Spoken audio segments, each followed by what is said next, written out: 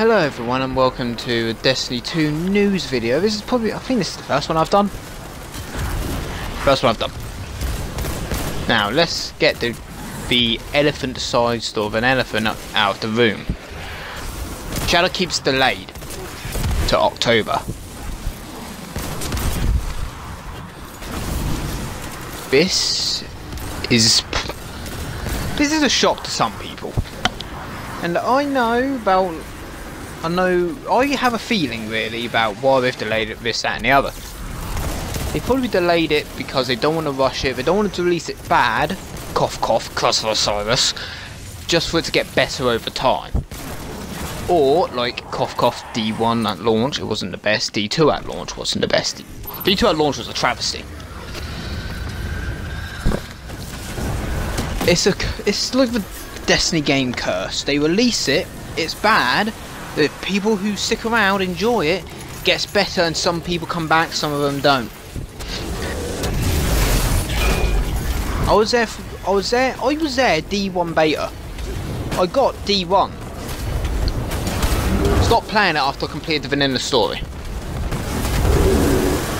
I came back and Taken King. Been playing Destiny daily ever since.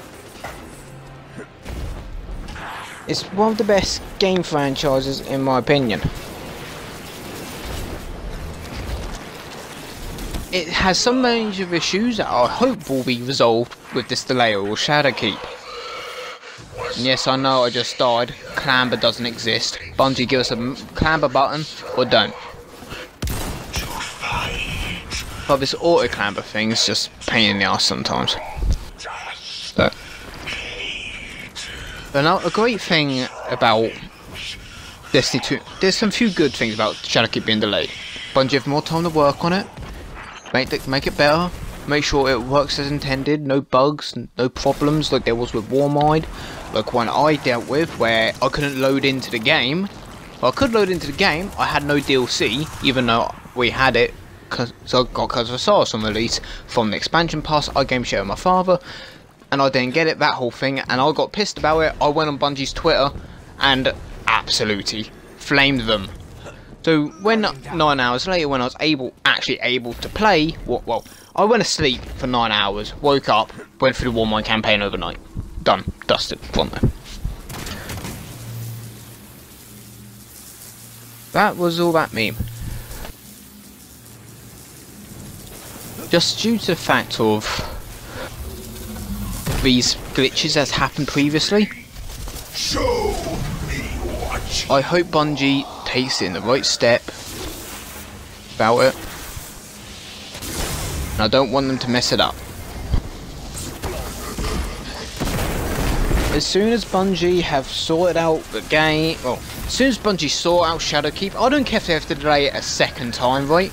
As long as it releases complete and pristine, cough cough, unlike Anthem and Destiny 1 and 2 when it first launched, I will be fine with that. Bungie, you probably won't hear this, take your time with Shadowkeep. If it takes you another, like weeks, days, months, doubt a year, but if it take how long ever it takes you, take the time you need. I'm patient, I waited a year for D2 to get good again, had to back my friend. Just take as long as you need, Bungie. That's all I'm saying.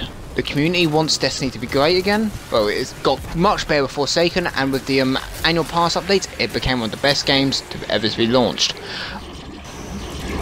It's needing a few adjustments, I'm saying that. Cough cough, nerf to supers and all that and the other. I've not dealt with a Lord of War since the nerf. I think people stopped using it on the box. Bungie, when it comes to it, there's some things I don't want you to take your time with, and there's some things I do. Content updates, take your time with those. I want a game, it to release pristine and finished. If, say for example, you delayed Forsaken, right? You might have noticed, like, with the Forsaken update, that One-Eyed Mask was overpowered, Spectral Blaze with the Quinton Vescalis was on Spectral. You might have noticed these things if you delayed it like a month or so. Bungie, if you're hoping this delay period, you look around, have someone look around, dedicated, to try and find things that are blatantly overpowered, like one-eyed mask on release, and all the other stuff like glitches that are game breaking, all that.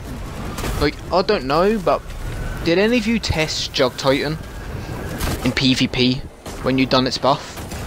In PvE it's got easy mode, and PvP is easy mode because you kill your team, the enemy team, and you go back to the other side of the map and you kill them all again. I just want Bungie to take their time, have someone look through the game and all that, find bugs, find glitches, find blatantly overpowered weapons in this, and alert the team. They get 2 now. Perfect. Pronto. Now, Bungie needs to take this advice. Doubt they will, but doubt they even hear it, so that's why I doubt they will. But if they do hear it, Bungie, it's me to you on a personal note. Deej, anyone, community manager or whatever the fuck, take your time with the game. That's all I ask of you.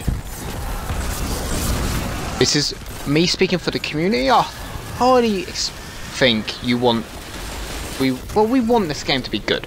And I feel so, and you do as well. I hope this message gets through, and I hope you enjoyed this one. See you in the next one.